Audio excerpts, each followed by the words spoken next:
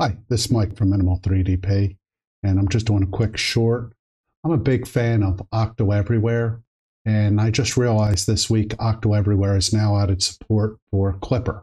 So you can go ahead and install OctoEverywhere so it either works on Octoprint or via Klipper, Mainsail, and Fluid. And if you look, you're basically just going to run some shell scripts from your command prompt, and you can go ahead and get OctoEverywhere working. I'm also going to point out that OctoEverywhere can work with the Klipper install and update helper. So there's now an update for the Klipper install and update helper that you install. And then there's an option now, number 10, to go ahead and install OctoEverywhere. Hope that helps. Have a good day. Bye.